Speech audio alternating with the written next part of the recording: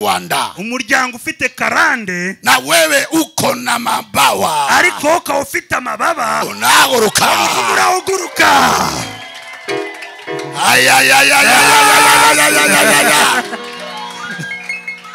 usipokuwa na mabawa iyo udafite amababa Wanyarwanda watakumaliza abanyarwanda bazakurangiza mifugo ya kwenu itakumaliza imivumo yiwanyu izakumara corona itakumaliza corona izakwica lakini ukiwa na mambaba ariko nawe ufite amababa waguruka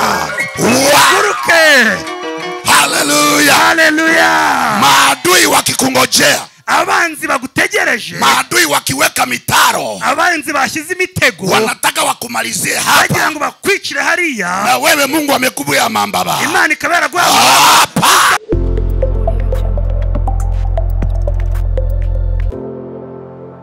wakriyama wataita walamu wakisu beshi cyane sasa waruya bakakuja na silaha abajyaruwa baza n'imbunda wakikuyu wakakuja na silaha abakikuyu baza n'imbunda wajaruwa wakakuja na silaha abajyaruwa baza n'imbunda wanatafuta Mogaka bari gushaka Mogaka uyu nguyu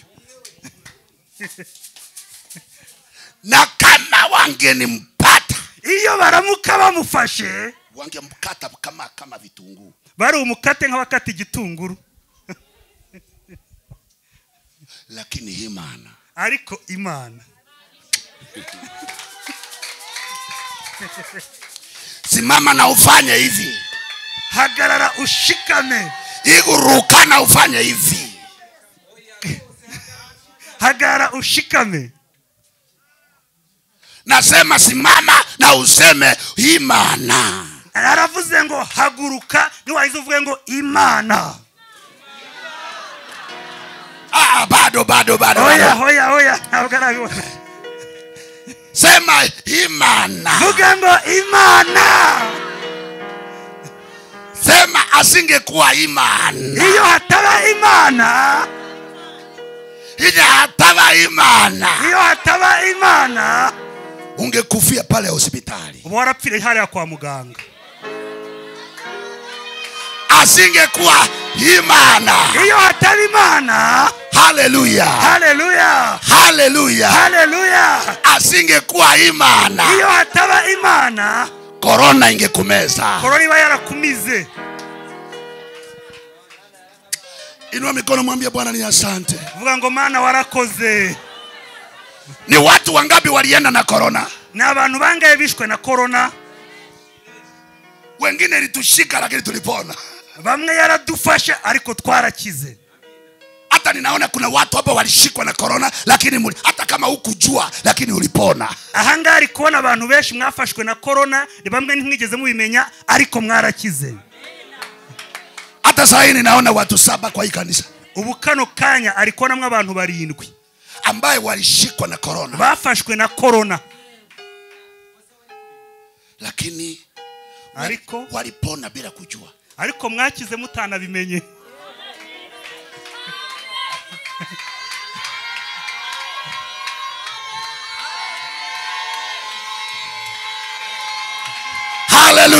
haleluya wakati ninakimbia igihe yirukankaga watu wanakuja huyo mujura haleluya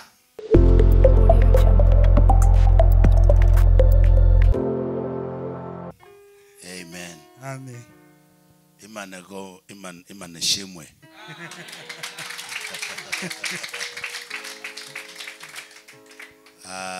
Yesu naimbaswe amen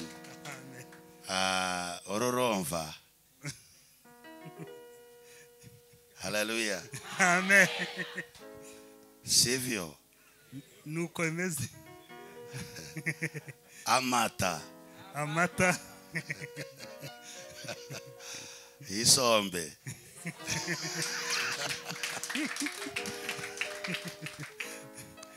Bishop, Bwana kubariki sana. Bishop, Imana iguhereza umugisha. May God bless you, man of God. Imana iguhereza umugisha mukozi w'Imana. For the work of God that you are doing in this place. Kubw'akazi gakomeye k'Imana ukorera kuri uyu musozi. I'm so humbled to be on this church. Ndanezerewe cyane kubw'uyu murimo wawe ukora aha ngaha.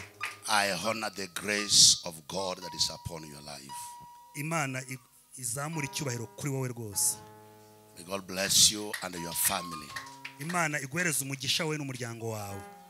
Yeah, your labor in the kingdom is not in vain. Kazi yako, akazi kawe ya mikono yako, n'ibiganza byawe na unayofanya katika mji huu, ibyo ukorera muri uyu mujyi aha ngaha sio bure. Ntabwo ari iby'ubusa. Endelea kumtumikia Bwana. Komeza ukorera Imana. Na Mungu akubariki sana. Kandi Imana iguha umugisha cyane. Kwa hivyo mimi ninanyenyekea mbele zako. Kubw'ibyo jyewe nciriye bugufi imbere yawe. Kwa kunipa nafasi nikaweze kusema neno la Bwana. Kuba umuhaye umwanya kugira ngo ashobore kuvuga ijambo ry'Imana.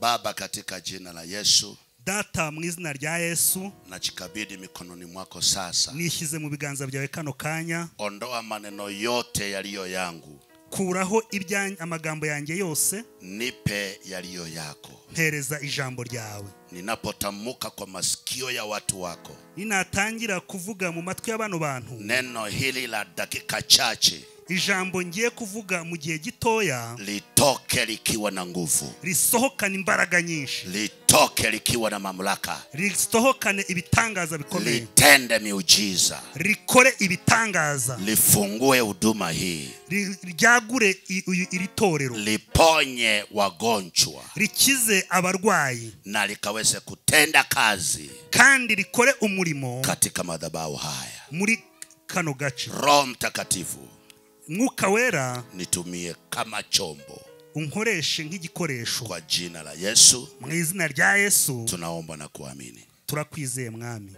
Amen. Amen.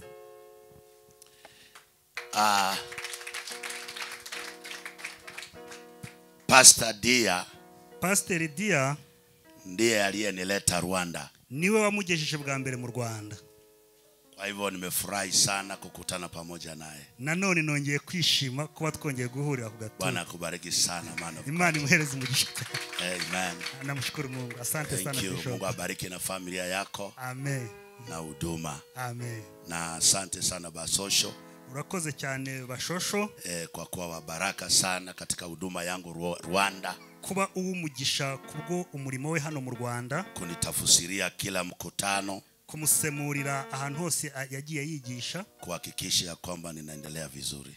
Kugira ngo bigende neza. Mama yangu barikiwe sana. Mubyeyi wanjye Imana iguhereze umugisha. Uyu mama nimelala kwake. Uyu mubyeyi naraye iwe, twaraye iwe.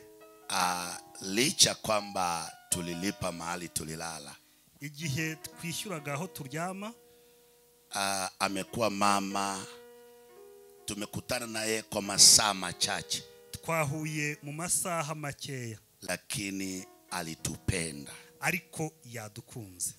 Aliposikia sisi ni watumishi wa Mungu, amaje kumva ko abari abakozi b'Imana, aliamua kufanya zaidi ya vile anafanyia wengine. Yahagaritse akazi kose yakoraga. Katuchemushia maji ya kuoga jioni. Abashyuhiriza amazi yo koga nimugoroba.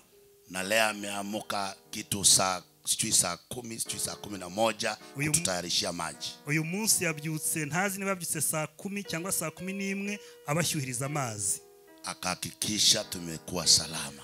Akamenya ati bamerewe neza. Tulipomwambia tunaenda kuhubiri mahali, bamubwiye ko hari ahantu bagiye kubwiriza, akasema atatuleta na gari yake. Aravuga ngo ngomba kubatwara n'imodoka yanjye. Akaweka mafuta peke yake. Ashyiramo essence ku giti cye. Ametuleta na gari yake mpaka hapa. Atuzana n'imodoka ye atugeza ahangaha. Kile ninachoomba ni kwamba icyo ngusengera akakanya, Bwana alete mtu wa kununua hiyo gari haraka. Imana izane umuntu wo kugura iriya modoka vuba. na Mungu akupe pesa zingine haraka. Maze Imana iguhereze vuba amafaranga yandi, uongeze pamoja, na wongereho ununue gari mzuri, ugure imodoka nziza cyane.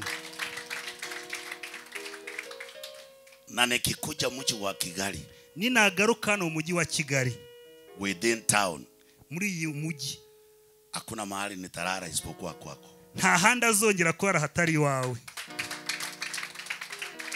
Na gari yako ndio nitakuwa natumia kuzunguka Rwanda. Ni modoka yawe niyo icyo gihe azabakoresha kuzunguruka no muri Kigali. Amen. Amen. Inua mikono yako mbele za Bwana. Baba, Baba, katika jina la Yesu, data mu izina rya Yesu, tunakushukuru mchana wa leo. Turagushimiye kuri gicamunsi. We bless your name, Father. Izina ryawe rihabwe icyubahiro data. We honor your name, King of glory. Kubahishye izina ryawe rihebuje. Upokee sifa na upokee na utukufu. Uduhereze icyubahiro n'imigisha byose biturutse wawe. Kwa jina la Yesu tunaomba na kuamini. Mu izina rya Yesu Kristo turizeye. Hallelujah. Hallelujah. Amen. Amen. Matendo ya Mitume mlango wa kwanza. Ibyakozwe n'intumwa igice cya mbere. Ati? Ibyakozwe n'intumwa igice cya mbere. Ibyakoshebina. Ibyakozwe n'intumwa igice cya mbere. Ibyakoshebinwa. O rabakatara mazinda. Ati ulisema Joshua na Caleb. Joshua na Caleb. Nilisikia ukisema Joshua na Caleb. Yumvaga uvuga cyane Yoshua na Caleb. Napenda hilo neno sana. Iryo jambo ararikunda cyane. Hallelujah. Hallelujah. Maana watu 12 abantu 12 wakatumwa waende waangalie mji. Baroherejwe ngo bajye kuneka mu mujyi. Walipoenda kuangalia mji, igihe bageraga muri uriya mujyi, watu 10, abantu 10 wakakula asali, barya ubuki, wakakula matunda, barya imbuto zaho, na wakarudi kwa Musa. Barangije bagaruka kwa Mose, wakamwambia Musa, baravuga bati Mose, matunda ni mazuri, imbuto ni nziza, asali iko, ubuki burahari, lakini watu walio pale, ariko abantu bari hariya ni wanene, abantu banini, ni barebare, wenye nguvu, bafite imbaraga, ni watu wa kutiza, na abantu bateye ubwoba, na sisi ni kama vipansi. Twebwe tumeze nk'inzige imbere yabo. Wakaleta habari ya kutisha, bazana inkuru y'incamugongo, habari ya kuogofya, inkuru yo gutera ubwoba. Lakini Joshua na Caleb, ariko Yoshua na Caleb, wakiwa na Roho Mtakatifu, buzuye umwuka w'Imana, wakiwa na nguvu za Bwana, bafite imbaraga z'Imana, wakasimama mbele za Musa, bahagarara imbere ya Mose, wakasema nyamazeni, baravuga ngo muceceke, achana na hiyo siasa zenu, mureke ayo matiku yanyu, wachana na hiyo midomo mureke ayo magambo yanyu. Urabashakaya. Wakasema nyamanza, baravuga ngo muceceke, wacha hiyo vitisho vyenu, mureke iryo tera bwoba. Wakasema tulienda, baravuga ngo twaragiye, tukaona ndio matunda, tubonayo izo mbuto, tukaona hiyo mama kivuguruto, tubonayo ayo mata y'ikivuguto, lakini hiyo sio habari yetu. Ariko ibyo ngibyo ntago aribwo butumwa bwacu. Kuna washirika kanisani, hari abavuga butumwa mu rusengero ambao wanapenda chakula kandi bakunda n'ibyo kurya, wanapenda kivuguruto, bakunda ikivuguto. Ambia jirani hapa hakuna kivuguruto. Bwira mugenzi ngo nta kivuguto gihari. Salimia jirani mwambie hapa hakuna kivuguruto. Susa mugenzi ngo nta kivuguto. Hallelujah. Hallelujah. Ambia jirani hapa hakuna matunda. Vuga ngo hano nta mbuto zihari. Hakuna mbuto zihari. Nta mbuto zihari. Mbuto zihari. Nta mbuto zihari. Ambia jirani hapa hakuna matunda. Bwira mugenzi ngo hano nta mbuto zihari. Hakuna asali. Nta buki. Ambia jirani hapa ni vita. Vuga ngo hanga ni intambara. Ambia jirani hapa na ambara. Hano ni intambara. Na ukitaka vitu vizuri, ni washaka ibintu byiza, haleluya, haleluya, lazima ukuwe na nguvu. ugomba kuba ufite imbaraga, Lazima usimame wima. ugomba guhagarara ukema. Wanaopata vitu vizuri ni wenye nguvu. Ababonye ibintu byiza ni abafite imbaraga. Ufalme wa Mungu ni wa wenye nguvu. Ubwami bw'Imana n'ubw'abanyembaraga. Ufalme wa Imana, ubwami bw'Imana sio watu. ntabwo ari ubw'abanebwe. Hapana. Oya. Ufalme wa Mungu, ubwami bw'Imana ni wa wenye nguvu. n'ubw'abanyembaraga. Gusa mtu mwambie wenye mbaraga. Fata umuntu ubwira ngo ni umunyembaraga. Na ninaomba kwa jina la Yesu, nanjye ndasabye mu izina rya Yesu, pokea mbaraga. fata imbaraga, akira imbaraga. Wamama wenye mbaraga, ababyeyi b'abanyembaraga, wazee wenye mbaraga, abasaza b'abanyembaraga. sio wazee wanakaa hivi, ntabwo ari abasaza b'abanebwe batagira imbaraga badashinga. kule Kenya, hariya muri Kenya, nilikuwa naambia watu jana kanisani, yabwiraga abantu mu minsi yashize mu itorero, kuna wakristo kanisani, hari abakristo mu rusengero ambao wako na vitu vidogo vidogo, baba bafite ibintu bike bikeya vinawafanya wanakaa nyumbani. ibyo bintu bigatuma baguma mu rugo, wanakwasika haraka haraka, bakaba bashugurika cyane cyane. ati kwa sababu pastor bakavuga bati kubera ko pasteri hakuenda kuwaona wakati walikuwa wagonjwa, atigeze ajya kubasura igihe bari barwaye. ati pastor akukuja hospitali kukuona ukiwa mgonjwa, sasa hiyo inatosha kukufanya usije kanisani. kubera ko pasteri ataje kugusura igihe wari uri kwa muganga urwaye, ibyo bigatuma utaza gusenga. ati wamama hawakukuja kuniona wakati nilizaa, ababyeyi ntago bigeze baza kunsura igihe nari narabyaye. ati mama pasteri hakukuja kuniona wakati nilikuwa ninazaa. ntabwo umubyeyi wa mushumba yigeze umugore wa mushumba yigeze aza kunsura igihe nari nabyaye. Sasa hiyo kanisa nimewacha, haina upendo. rero iryo toro nariretse koko nta rukundo rurimwo. Hiyo kanisa haina upendo. iryo toro nta rukundo rigira. Kanisa haina upendo. Itorero ridafite urukundo. Kama ulikuja kanisani kupendwa, niba waraje mu itorero gukundwa, ati ndio ukae kanisani, ibyo bikaye byo bituma uba mu rusengero, pole sana. ihangane.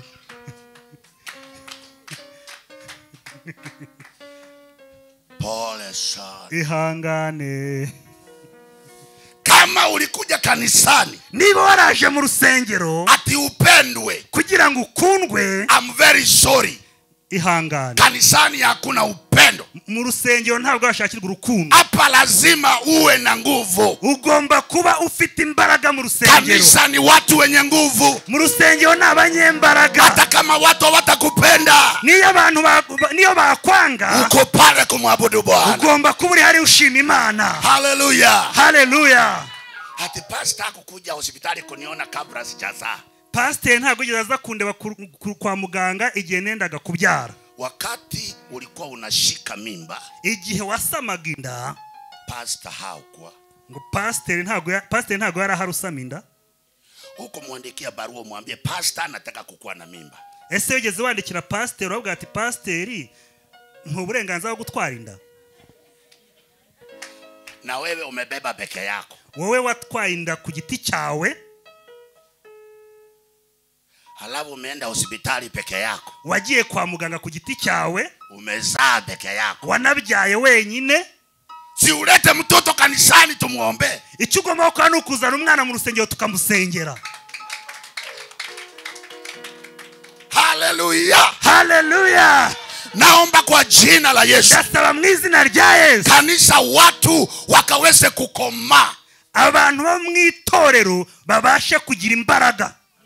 yani kukoma, babashe gukura, kukua, gukura, babashe gukomera. Hallelujah, amen. Komera, gukomera. Gusa mwenzako mwambie komera. Fata mugenzi wawe ngo komera. Watu wa Mungu wakikomera, abantu b'Imana iyo bakomeye katika Kristo, bakomereye muri Kristo, kanisa itaenda mbali, itorero rirakomera cyane rikagera kure. Wamama wakikomera, iyo ababyeyi bakomeye, oh my goodness, wasichana wakomera, abakobwa bakomeye, abagabo bakomera, abamama bakomeye, abagore bakomera, abagabo bakomeye, kwaya waimbaji wakomera. iyo korari ishikamye, Bishop watanona, Bishop ahita abyibuha, Bishop ahita abyibuha. Hallelujah. Bwana Yesu asifiwe. Yesu Kristo nashimwe. Hallelujah. Hallelujah. Hallelujah. Hallelujah. Ambia mwenzako komera. Gira mugeze ngo gira imbaraga komera. Ambia jirani ondoa utoto. Ondoa utoto. Kura ubwana, reka ubwana. Ambia jirani okura bwana. Kuramwe ubwana. Kumwa bwana. Ikuremwe ubwana. Muguse mwambie kumwa bwana. Mufate mu bwangi ikuremwe ubwana. Gusa mwenzako mwambie kumwa bwana. Mufate bwangi ikuremwe ubwana. Hallelujah. Hallelujah. Wacha tusome neno. Reka dusome ijambo. Wacha tusome neno. Reka dusome ijambo. Matendo ya Mitume sura ya kwanza. Ibyakozwe n'intumwa igice cya mbere. Bishop tuende dakika ngapi? Bishop dukoresha iminota ingahe? Murakose. Okay. Muongozi ni Roho Mtakatifu. Arongozi Roho Mtakatifu. Kiongozi ni Roho Mtakatifu. Yeah, mimi nimetoka Kenya. We yavuye muri Kenya. Niko na mugore omwe. Afite umugore umwe na abana bahungu batatu. N'abahungu batatu. Na bakoba batatu. Hamwe n'abakobwa batatu. Na wote pamoja ni batatu. Bose hamwe ni batandatu. Na omocho koromwe. N'umwuzukuru umwe. Misha kuwa Munyarwanda.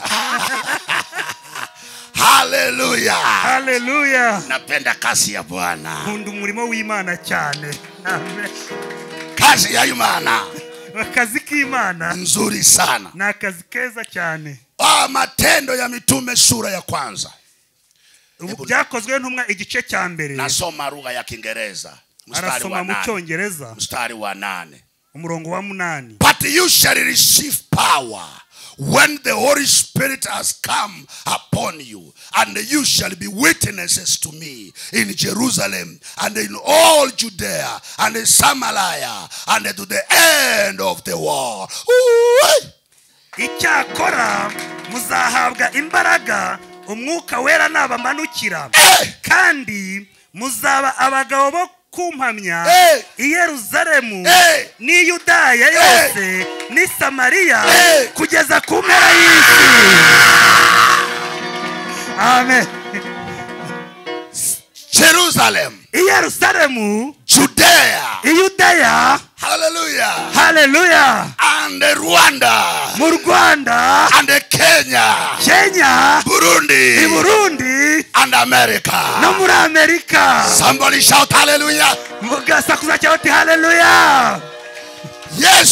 Yesu anaweka wanafunzi wake pamoja. Yashize intumwa ze hamwe. Anawaambia, arababwira ati mutangojea, muzantegereze, mutangojea, muzantegereza, mutangojea, muzantegereza. Gusa mtu mwambie ngojea, tegereza, tengereza. Tamubwira ngo tegereza. Ambia mwenzako wacha mbio. Gira mugenze ngo reka imikino. Kibikiro. Gusa mtu mwambie wacha kibikiro. Gira mugenze ngo reka gukina. Wacha mbio. Reka imikino. Mwambie wacha haraka haraka. Reka kwihuta cyane. Ambia mwenzako wacha haraka haraka. Gira mugenze ngo reka kwihuta cyane.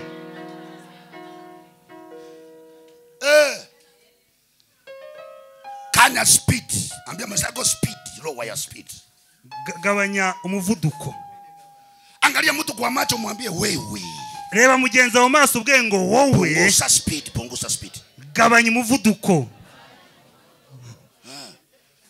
Hiyo speed unafanyia mzee wako, uwo muvuduko ukorera umugabo wawe punguza, ugabanye. waje kupeleka mugabo wa mzee wako na speed, reka kujya ku mugabo wawe ni n'umuvuduko mwinshi. waje kupeleka wahubiri speed, wijyana kubavuga. Yesu anawaambia ngojea. Yesu aravuga ngo muntegereze, na mimi ninasema ngojea. nanjye ndavuze ngo mutegereze. Haleluya, haleluya. Isaya anasema, Yesaya aravuga 40 anasema, aravuga wanao mungojea Bwana, abategereje Uwiteka. makakatara babosaya. Wanao mungojea Bwana, abategereje Uwiteka, anawapea nguvu, abaha imbaraga, anawapea mbaraga, abaha imbaraga. haleluya, haleluya. Maandiko yanasema hawatazimia, ntabwo bazigera babura, hawataanguka, ntabwo bazigera bagwa. watakuwa na nguvu, bazaba bafite imbaraga, atawapea mabawa, azabahereza ibikomeye, azabaha amababa yo kuguruka, watapewa mabawa, bazahabwa amababa, na mabawa yake ni kuiruruka, maze baguruke. mabawa ni ya kuiruruka, amababa yo kuguruka, kuguruka, mabawa, amababa, haleluya, mambaba, amababa. ambia jirani mambaba, amababa. gira mugenzi wanjye amababa. mtu aliye na mbaba, umuntu yafite amababa anaguruka, araguruka. haleluya, haleluya. akipata magonjwa, iyo yarwaye akiwa na mabawa, afite amababa, anaguruka, araguruka. haleluya, haleluya. umurozi akiweka uchawi, iyo umurozi yateze uburozi bwe, na wewe uko na mabawa, wewe ufite amababa, unaguruka, urabuguruka. haleluya, haleluya. kama nyumbani kwenu, niba mu ngo zanyu ulizaliwa nyumba ya imivumo, waravutse umuryango w'imivumo, ibifumo by'abanyarwanda, umuryango ufite karande, na wewe uko na mabawa, ariko ukaba ufite amababa, unaguruka, uraguruka.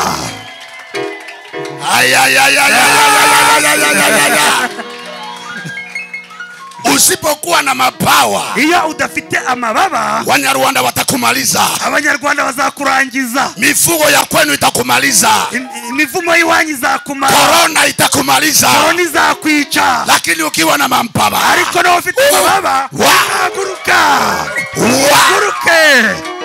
haleluya, haleluya. maadui wakikungojea, abanzi bagutegereje, maadui wakiweka mitaro, abanzi bashyize imitego, wanataka wakumalizie hapa, bagira ngo bakwicire hariya, na wewe Mungu amekubuya mambaba, Imana ikabera guhaguruka, baguruka.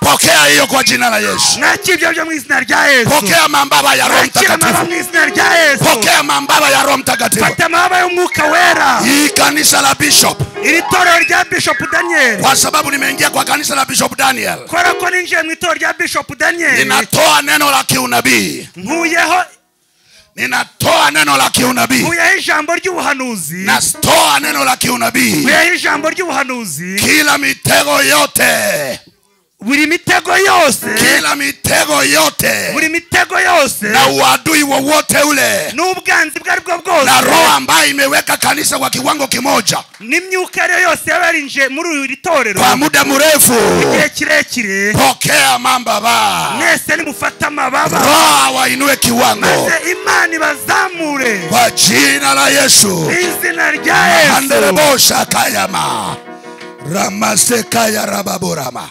Amen. In the name of Jesus.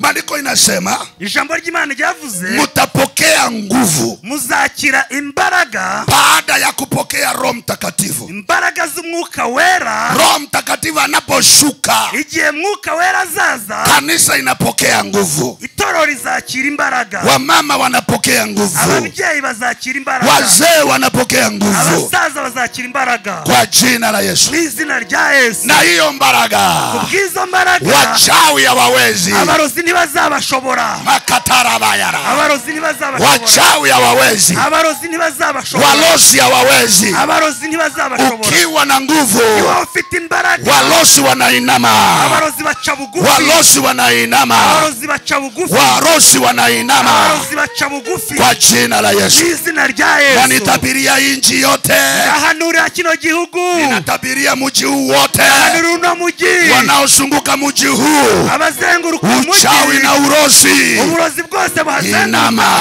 nibuce bugufi. Hallelujah. Hallelujah.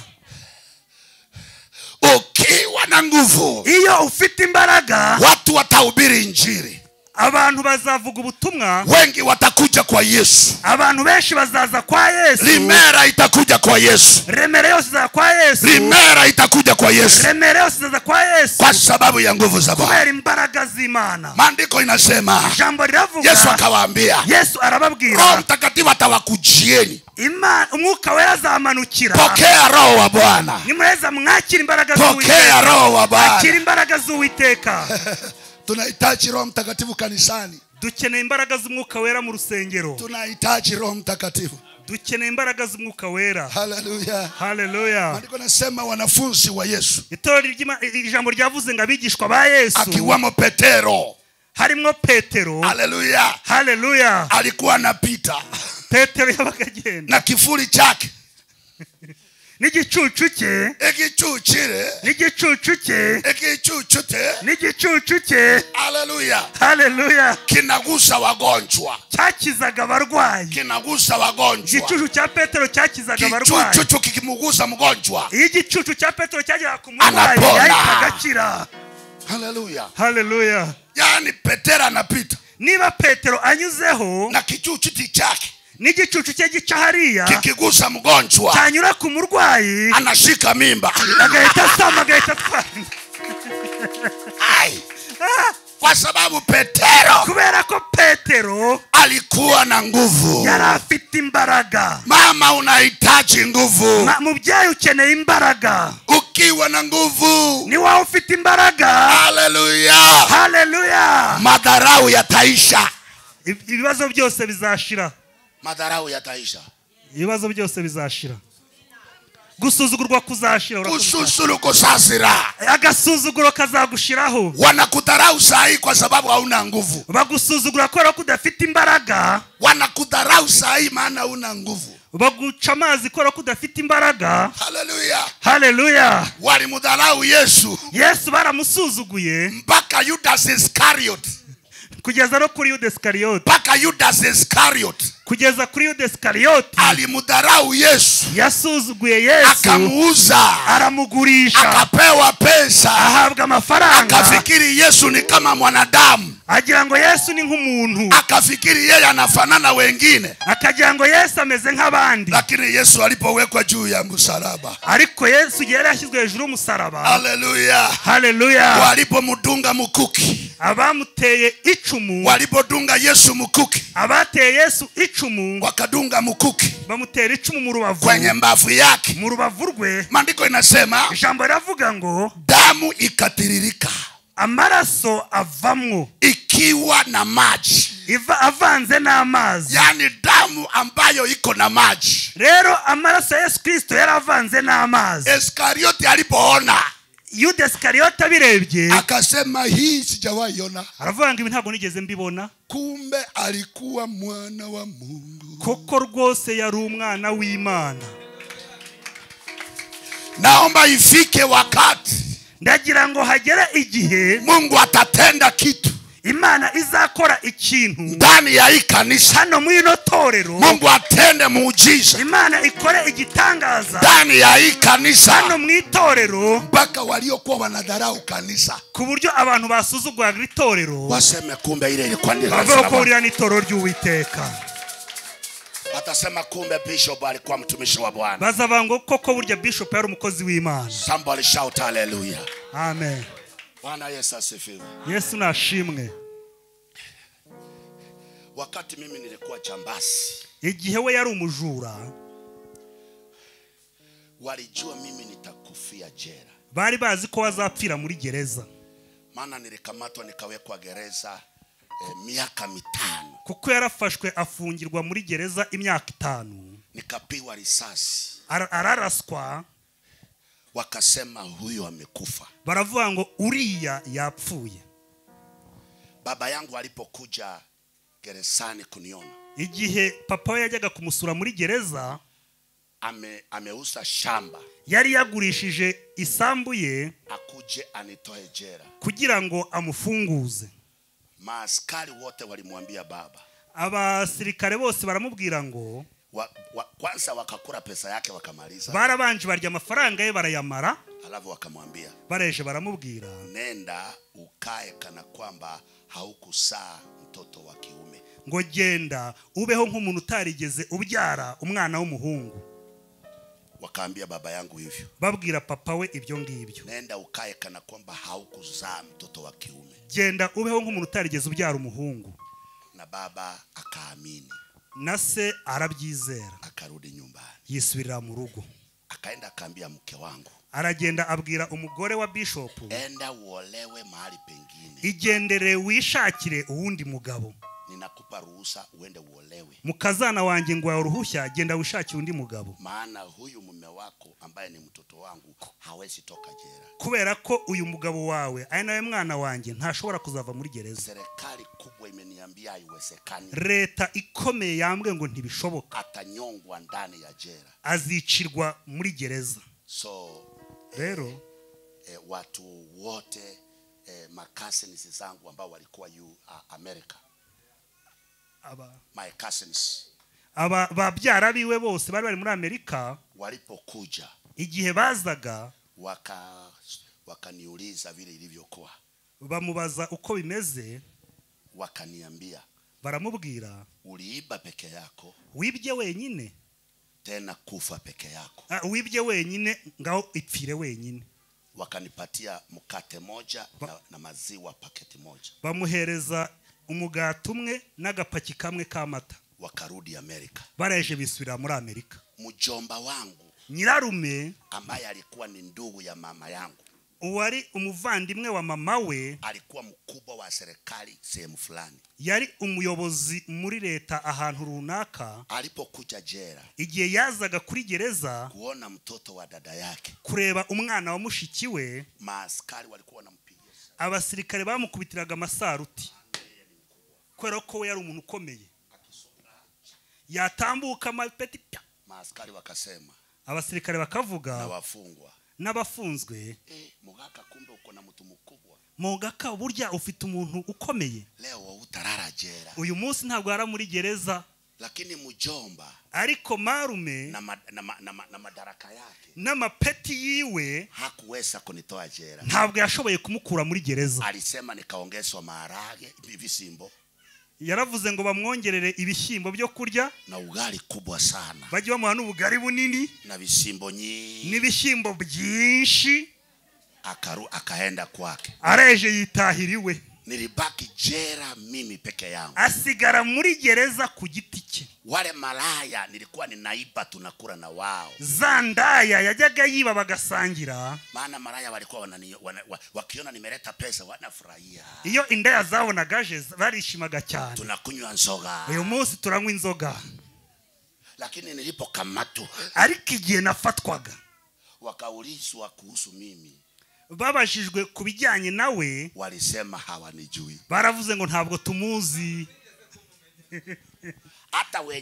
hata mwenye nilishikwa kwa nyumba yake, nuwo yafatiwe mu rugo rwe, alipoulizwa kama ananijua, yarabajijwe tese uyu mugabo mwararanye uramuzi? Huyo maraya, iyo ndaya, alisema miezi 3 hajawahi niona.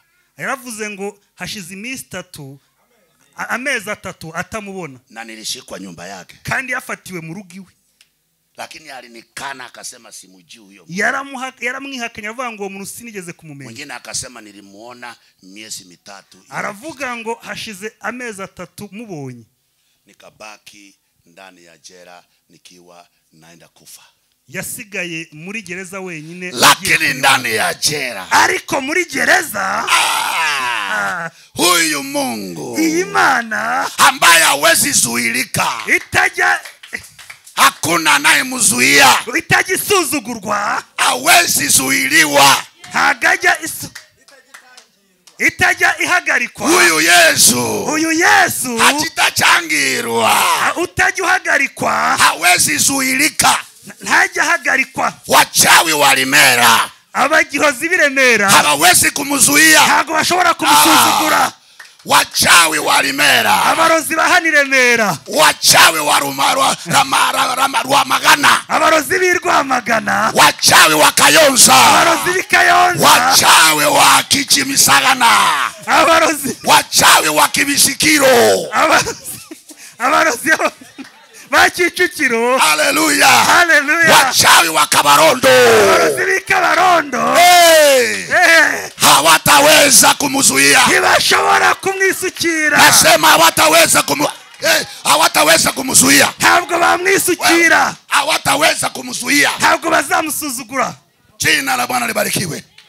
Na ninaomba kwa jina la Yesu, ntabwo bashobora kumutangira. wacha huyo Mungu akufikie, reka iyo Mana igusange, wacha huyo Mungu akufikie, Imana igusange. na ninaona huyo Mungu akishuka hapa, nanjye iyo Mana mbonye imanukira ahangaha, naona huyo Mungu akishuka kwako, mbonye Imana imanukira iwawe, naona huyo Mungu akishuka kwako mama, mbonye Imana imanukira iwawe mubyeyi, kwa jina la Yesu. mwizina rya Bishop, wacha huyo Mungu ashuke hapa. Bishop, reka Imana imanukira ahangaha. Haleluya, haleluya. hata kama hakuna uwanja wa ndege kwenu hata kama hakuna uwanja wa ndege kwenu, niyo iwanyu batari ikibuga cy'indege, reka indege ziragwa mu rugo iwawe, yeye atashuka. Imana irahamanukira. Haleluya, haleluya, haleluya, haleluya, haleluya. hata kama hakuna uwanja wa ndege kwenu, niyo mu rugo haba hatari ikibuga cy'indege, huyu Yesu anaweza shuka. Yesu Kristo ashobora kuhamanukira. Akatarama, anaweza shuka. ashobora Hata kama kuhamanukira. kwenu hamjasoma, niyo iwanyu anaweza shuka. Yesu arahamanukira. Hata kama hamjachenga vizuri, niyo mwamutagira anaweza shuka. Yesu arahamanukira. Bwana Yesu asifiwe. Yesu nashimwe cyane. Akasema Jerusalem, aravuga ngo i Yerusalemu, Samaria, i Samariya, Judea, i Yudaya, and to the whole world. ndetse no ku isi yose. Huyo Yesu aliposhuka jera mama, uwo Yesu yamanukiye muri gereza mu baada ya gihe miaka 5, nyuma y'imyaka 5. nimeosa yari yaraboze, nilikuwa nimeosa mami, yari yaraboze. muguu inatakiwa kukatwa maana nilipiwa risasi. ukuguru bashaka guca koko yari yararashwe. Watu wa kwetu wamenikataa, abantu iwabo bose bari baramwanze. ndugu zangu za Amerika wamenikataa, inshuti ze zo muri Amerika zari baba zaramwanze. ameambiwa aenda usahau kitoto yako. papa yari abwiye ngo genda wibagirwe umwana wawe. Nikiwa ndani ya jela, ndi muri gereza, upere imeniosha, nimekuliwa kila mahali, indazara ubuheri yari yaragwa ubuheri ku buryo yishimaga ahantu hose. nimepiwa hata sehemu zangu za siri, yari yarakubiswe ndetse no mu myanya y'ibanga. nimefinywa, yari yarakubiswe, nimetwangwa na polisi, yarakubiswe cyane na polisi, baka nilikuwa ninafinywa ninahara. baramukubitaga ku buryo ahitwa, nilikuwa nafinywa hivi ninahara, yarakubitwaga agahitwa. naomba niseme hivyo, najua mtaki niseme hivyo, lakini wacha niseme. ndabizi ntago mushaka avuga ibyo ngibyo, ariko wapendwa, nimetoka mbali, inshuti zanjye mureke mbivuge navuye kure. mimi ni muujiza, uwe ni igitangaza. napenda huyu Yesu, akunda uyu Yesu. alinitoa mahali ambapo watu walishindwa kunitoa, yamukuye aho abantu bose bari bananiwe kumukura. nilitolewa mahali watu walisema nikufe, yakuwe hahandi abantu bose bavanga zapfa. nilifinywa mpaka nikifinywa hivi ninahara, yarakubitwaga agahitwa, ninafinywa ninahara, yarakandwaga agahitwa, nikafinywa mpaka nikakosa kitu ya kuhara. yarakanzwe kugeza igihe yabuze n'ikintu ahitwa. Hata sasa hivi ninavyoongea ninakumbuka, ibyo ndi kubabwira ndabyibuka. ninakumbuka siku hiyo, ndibuka kuri uwo munsi. haikuwa rahisi wapendwa, ntago wari umunsi woroshye nshuti, haikuwa rahisi, ntago byari byoroshye nshuti, lakini nikiwa jera, ariko igihe nari muri gereza nangojea kufa, ntegereje kwicwa, nangojea kufa, ntegereje urupfu, mtumishi wa imana, umukozi w'Imana, mutumishi wa imana, umukozi w'Imana. usichese na watumishi wa imana, ntimugakine n'abakozi b'Imana, usicheshe na watumishi wa imana. ntimugakine n'abakozi b'Imana. Akatumwa akakuja jela, yoherezwa muri gereza, akahubiri injili, abwiriza ubutumwa. tumekaa wafungwa zaidi ya maelfu, abafungwa barenga ibihumbi twari twicaye, tunasikia injili, kumva ijambo. mtumishi wa imana umukozi w'Imana akasema, ni nani aravuga ngo ninde angependa wakunze kukutana na huyu Yesu, ushaka guhura n'uyu Yesu? kachomoka haraka, nanjye mvamwo niruka, kaweka magoti chini, ndaje ndapfukama. mtumishi wa imana akaniombea, umukozi w'Imana aransengera, akasema, ninataka huyu Yesu, ndavuga ngo nkeneye uyu hata Yesu. kama baba amenituba, nubwo tata hata yanyanze, kama ndugu zangu wamenituba, nubwo inshuti zanyanze, hata kama maraya wamenikataa, nubwo indaya zanyihakanye, hata kama dunia imenikataa, nubwo isi yose yanyanze, akasema, Bwana Yesu, ndavuga ngo data Yesu, Yesu, Yesu, unikumbuke mwana wa Mungu, unyibuke mwana w'Imana, nikapeana maisha yangu, nguhaye ubugingo akasema, bwanjye. Yesu nisamehe, ndavuga ngo Yesu Yesu mbabarira, ninakuhitaji. Yesu ndagushatse. Nikamwambia Yesu, ndakubwira ngo Yesu, jina langu izina ryanjye liondoe kwenye kitabu cha shetani, rikure mu gitabo cya Satani, uliandike kwenye kitabu cha uzima. ryandika mu gitabo cy'ubugingo. Nikamwambia Yesu, ndamubwira Yesu, Bwana Yesu, mwami Yesu, nikikufia hapa jela, ninapfira hano muri gereza, wacha jina langu ureke izina ryanjye liwe kwenye kitabu cha uzima. rigiye mu gitabo cy'ubugingo. Lakini ukiona ni vizuri, ariko niwabishima, niende raia, niende nje, nzajya hanze ya gereza, sitabeba bunduki, ntabwo nzatwara imbunda, sitabeba bunduki. ntabwo nzatwara imbunda. Akasema, nitabeba hii bunduki. ndavuga ngo nzatwara iyi mbunda, Akasema, nitabeba hii bunduki. imbunda nzatwara ni iyi ngiyi. Haleluya, haleluya. kuanzia mwaka wa 94, kuva mu mwaka 1994, kati niliokokea jela, icyo gihe nkirijwe muri gereza, baada ya mwaka moja, nyuma y'umwaka umwe 95, Bwana 95, akafungua mlango, Yesu akingura umuryango wa gereza, nikatoka jela, maze nsohoka muri gereza. haleluya. haleluya. Na kuanzia 95, kuva muri uwo mwaka 95, nimetembea na hii bunduki, sigaye ntembeana n'iyi mbunda, nimetembea na hii bunduki, ntembeana n'iyi mbunda. haleluya. haleluya. Na hii bunduki iyi mbunda ndio imenileta Rwanda, niyo yanzanye mu Rwanda. hii bunduki iyi mbunda ndio imefungua mlango niyo yafunguye imiryango wa kwenda Zambia, wo kujya muri hii Zambia. bunduki iyi mbunda ndio imefungua mlango yafunguye umuryango wa kwenda Amerika, wo kujya kubwiriza muri Amerika. hii bunduki iyi mbunda inaua magonjwa, ikiza uburwayi, inaua warozi, yica abarozi, inaua umaskini. yica ubumuga. Hii bunduki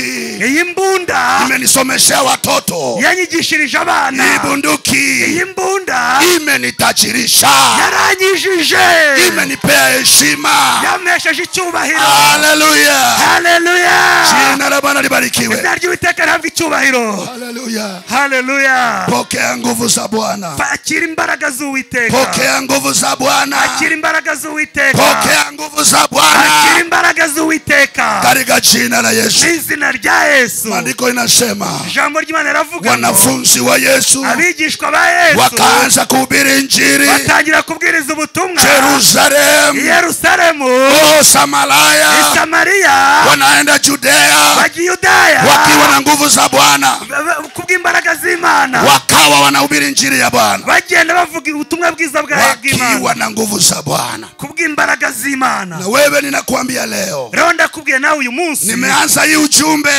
natangiye buno butumwa, hata kama sitamaliza saa hii, n'ubu ntago ndaburangiza, hata kama sitamaliza hii ujumbe, ntago ndarangiza buno butumwa. najua Daniel ataniita tena, narabizi ko Daniel azamuhamagara nanone, nitarudi tena, nzagaruka nanone kuja kumaliza hiyo kazi. kugira ngo nkomeze kano kazi. Haleluya, haleluya. nitakuja tena kumaliza imbaraga za Bwana. kandi asiba no muri Kenya gukomeza ubutumwa bw'Imana. Haleluya, haleluya. mimi singebadilika, jewe ntabwo njya mpinduka, maana mimi nilikuwa mbaya, kubera ko je nari mubi, nilikuwa kama Saulo. yari ameze nka Paulo, Sauli. Baka Yesu mwenyewe akakutana na Saulo, uretse kugeza igihe Yesu wenyine wihuriye na Sauli.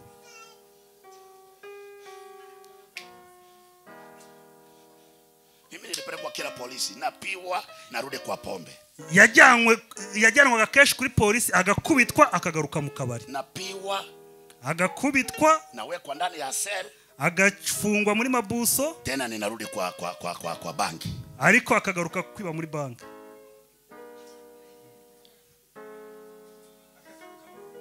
Akagaruka mu rumogi. Thank you. Halafu siku moja nikakimbia. Igihe kimwe ariruka usiku, ari mu ijoro. Nimeiba. Yaramaje kwiba. Alikuwa na bunduki yangu. Yarafite n'imbunda. Watu walipogundua hii si askari, abantu bamaje kuvumbura ko ingo yatari umusirikare, wakajua hii ni musora. Baravuga ngo iri ni ibandi.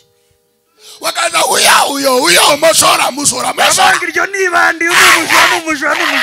Bavuze mujura.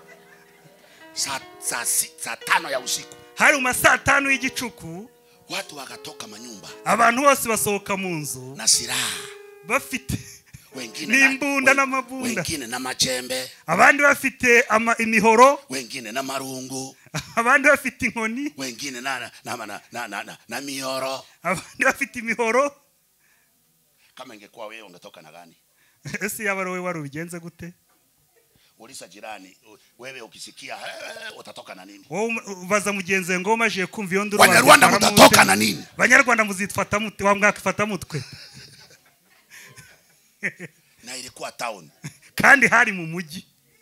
Izo nduru zamuvugirizwaga ari mu mujyi. Unajua usuri wenu wa Nyarwanda hapa nyinyi muko kabila moja. Mwebwe abanyarwanda hangaha muri ubwoko bumwe. Sisi Kenya, ariko bo muri Kenya tuko makabila karibu 100. Bo bafite amoko arenga 100. Hafi 100. Wakisi, Abakisi, Wacharuo, Abajaruwa, Wakikuyu, Abakikuyu, Wameru, Abameru, Wakuria, Wamasai, Wagiriama, Wataita, Waramu, Wakisu. Beshi cyane. Sasa Waruya wakakuja na silaha. Abajaruwa baza n'imbunda. Wakikuyu wakakuja na silaha. Abakikuyu baza n'imbunda. Wacharuo wakakuja na silaha. Abajaruwa baza n'imbunda. Wanatafuta Mogaka. Bari gushaka Mogaka. Uyu nguyu.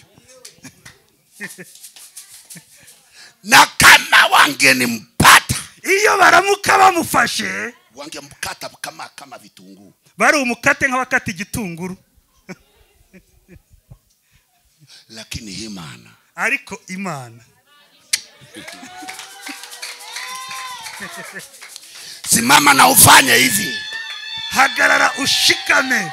Iguruka na ufanye hivi. Hagarara ushikame.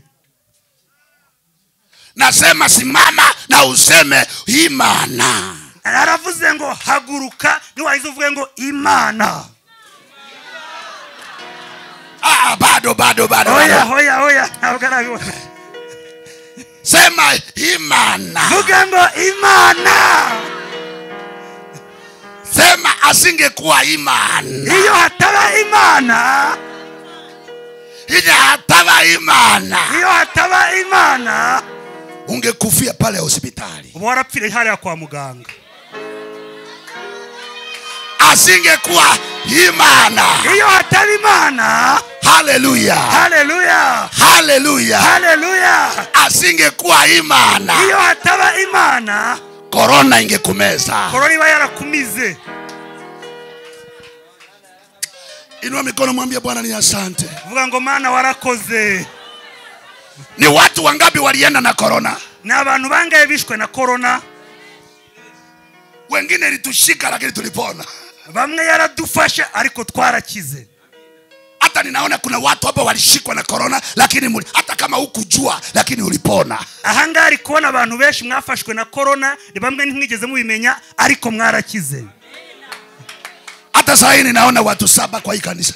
Ubu kano kanya ariko namwe abantu 7 ambaye walishikwa na corona. Bafashwe na corona. Lakini ariko walipona bila kujua. Ariko mwakize mutanabimenye.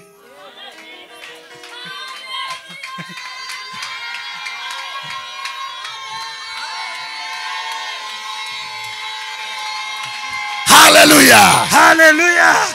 Wakati wakati ninakimbia, igihe yirukankaga, watu wanakuja huyo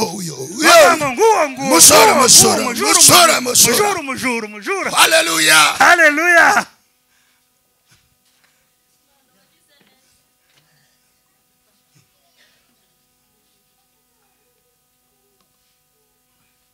Amen. Amen. Ninakimbia, ndikwiruka, ninakimbia, ariruka, huyo Mungu, iyo Mana akafungua choo, afungura icyobo, toilette. Pwa! Ndangije mitangwa muri wese.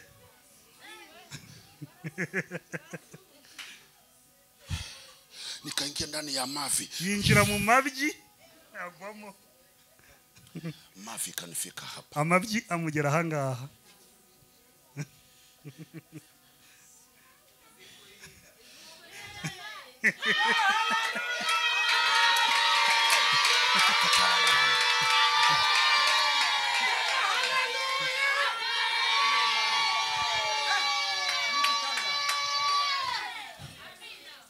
kule ndani hariya muri mu mwobo, muguu uku kuguruku ikashika kamuti fulani,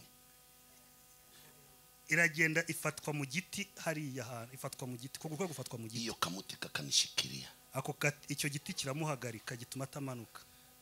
Nikamwambia Bwana, ndaje ndavuga ati Mana, maana sijui umbali wa hicho, ntabwo nzi uko ino wese ireshya, naomba hii kamuti kaendelee kunishikilia, ndagusabye kino giti gikomeze kimfate, maana hii kamuti kakiniachilia, kino giti nikindekura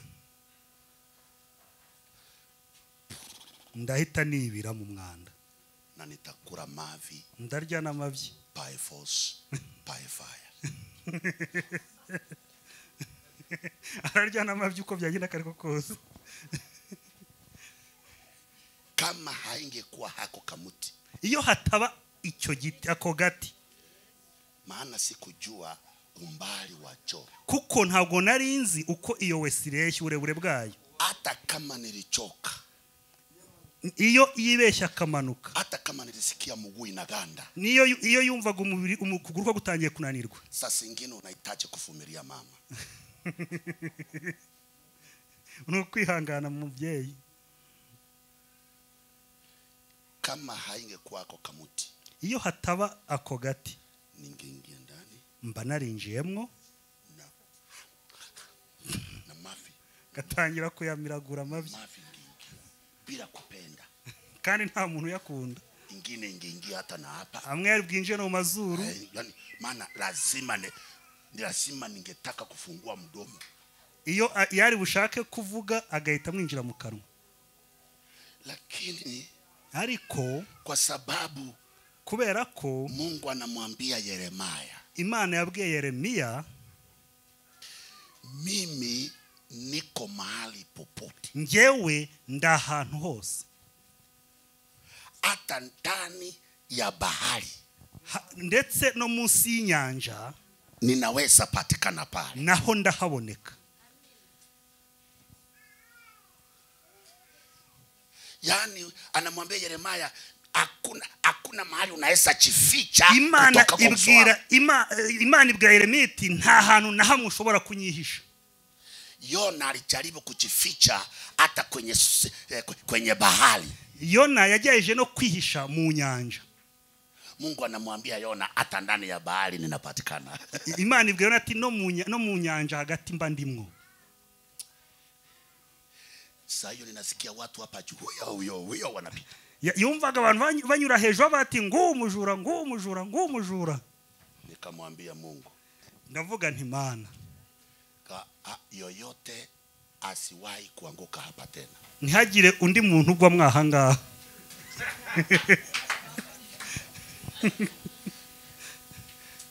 Maana mtu angeanguka, kubera ko iyo hagira umuntu wundi ugwamwo angeniangukia, yari umugwire, ningekuwa wa kwanza kufa, niwe wari uwa mbere gupfa, ama ningekuwa wa kwanza kula mavi, kandi nawe wari wa mbere wo kurya amabyi, na watu wangejua tuko hapo ndani. n'abantu bagahita bamenya yuko barimo hariya mu cyobo na wangefanya mambo mawili bagakora ibintu bibiri. jambo la kwanza Icyambere wangenifuruta bagomba kumukuramwo watuwe bakamwica, ama cyangwa waamue kufunika hiyo choo cyangwa bagahita basibanganya iyo wese nimulike ndani kugira ngo apfiremo. Lakini kwa sababu ya imana, ariko kubw'Imana alikuwa amepanga nikuje Rwanda nikuambie hiyo. Yari yaranteguriye ko igihe nk'iki nzaza hano mu Rwanda nkubwiye no jambo. Hawako nipata. Ntago bigeze bambona. Nikakaa ndani ya hiyo choo masaa 5. Yamaze muri uwo mwobo, muri yo wese amasaa ako gati kakimufashe. Baadaye niliposikia wametulia, igihe yamaje kumva bose bacecetse na vitu vinanitembea, atangira kuzamuka inyozi mwurira. Nasikia vitu vinatembea, yumva ibintu bimugendagendaho. Nasema baba, ndavuga nti data, baba, data.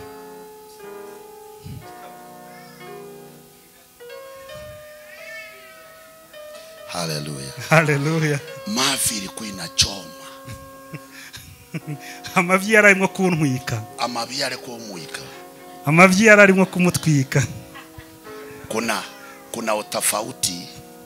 Hari itandukaniro wa choo ya risafu ya wese ya town. Ya wese yo mu cyaro na wese yo mu mujyi. Yani kuko kuna utofauti wa mavi ya risafu na mavi ya town. Hari itandukaniro ry'amavi yo mu cyaro n'amavi yo mu mujyi. Amavi yo mu mujyi, amavi yo mu mujyi yanachoma, aratwika.